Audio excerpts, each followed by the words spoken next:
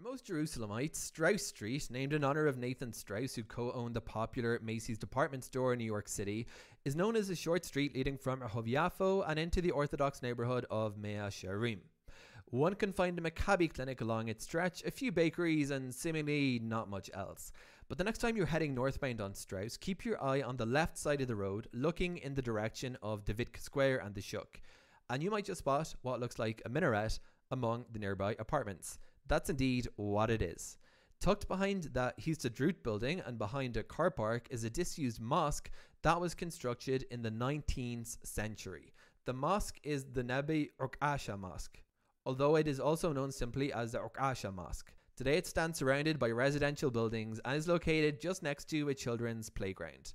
During the 1800s, the hill on which the mosque stands was used as a meeting place by students of the famous Talmudicist, the Vilna Gaon. Kabbalists from all sectors of Judaism would gather to study the mysteries of the Kabbalah and congregate for Friday night prayers. According to Islamic tradition, the hill is the site of the Tomb of the Martyrs.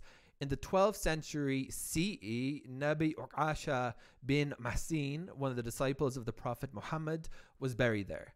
The mosque is named in his honor.